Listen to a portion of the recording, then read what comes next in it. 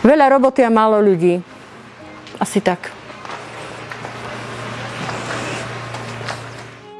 Na základnej škole som mala veľmi dobrú učiteľku dejepisu a vlastne tam vznikol ten prvý kontakt s tou históriou. Potom na strednú školu som išla na stavebnú priemyslovku, napriek tomu, že skôr som si predstavovala, že by som chcela byť archeologička. No, bež.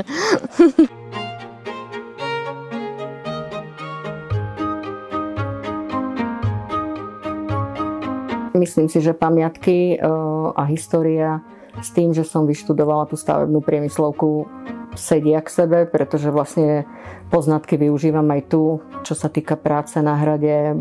Bežne murujem, bežne pracujem vlastne s maltou, s kameňom, ale okrem toho využívam vlastne aj manažerské schopnosti, ktoré som získala predtým v skupinách historického šermu, ktoré tiež vlastne majú čo dočinenia s históriou.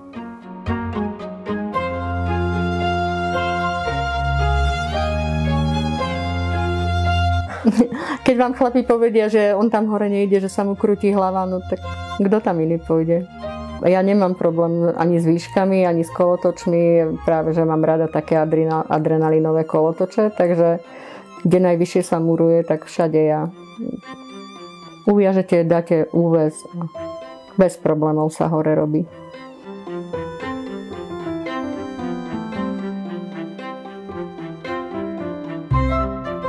Združenie som založila v decembri 2006.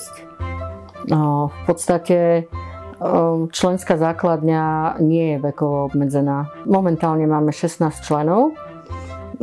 Muži, ženy, je to na polovicu, 8 chlapcov a 8 dievčat. A veková kategória od 13 do 55.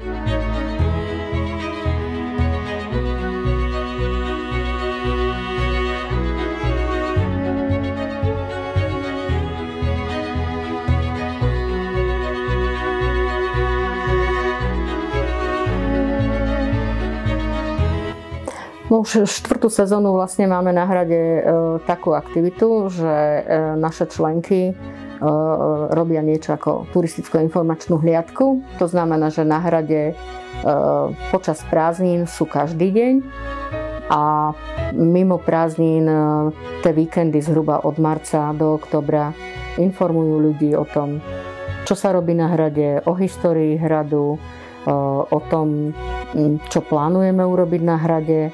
Samozrejme ponúkajú aj nejaký drobný upomienkový predmet, rozprávajú ľuďom o tom, čo sa robí v združení a čo vlastne by sme chceli. Počkajte, a tuto ukážem vám.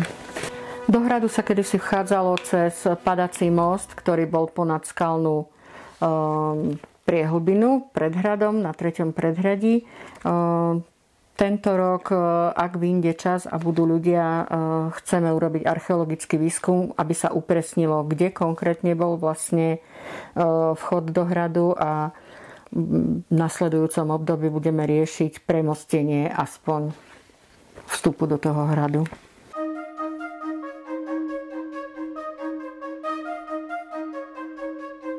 Na najbližšie roky máme v pláne zrekonštruovať východnú väžu, na ktorej už pracujeme. Archeologický výskum bol začatý, dokumentácia je spracovaná, pôjde na odsúhlasenie. Na tejto väži je veľa takých zachovalých akože fragmentov.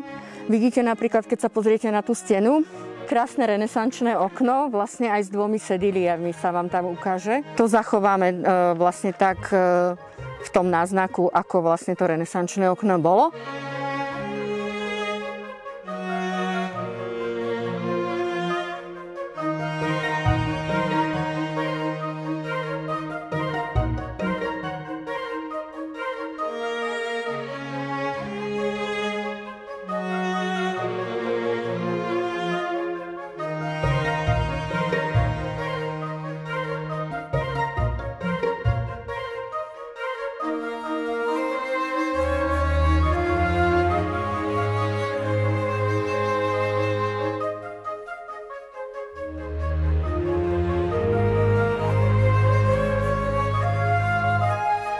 Tým, že vlastne momentálne už je nás 32 občianskych združení, ktoré tvoríme to celoslovenské Zachraňme hrady, tak máme určitú silu aj pri jednaní, napríklad práve, že naši ľudia jednajú či už s ministerstvom kultúry alebo s ministerstvom práce, keď sa riešil napríklad projekt s nezamestnanými.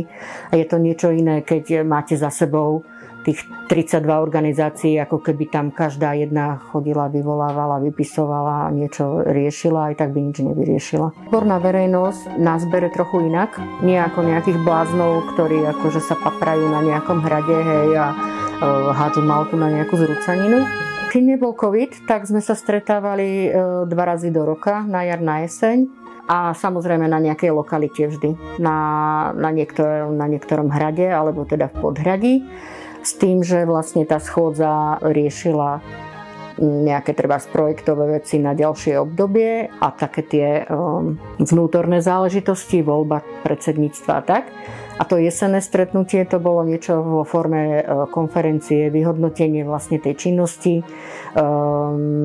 čo sa na ktorom hrade urobilo, prezentovali sa tam hrady, zvykli sme pozvať treba zástupcov z ministerstva, či už z kultúry alebo práce, prípadne nejakých aj pamiatkárov z niektorých oblastí.